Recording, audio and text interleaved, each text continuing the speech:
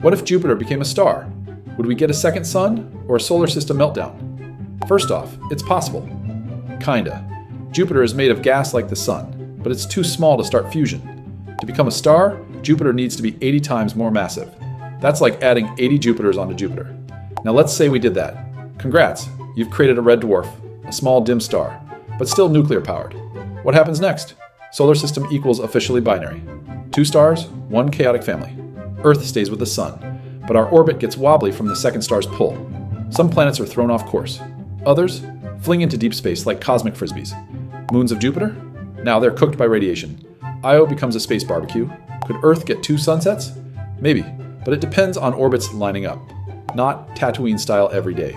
The night sky would glow brighter, space missions would change, and calendars would need a rewrite. Bottom line, 2 stars equals double drama. Jupiter won't save us. Just confuse our orbits and melt some moons.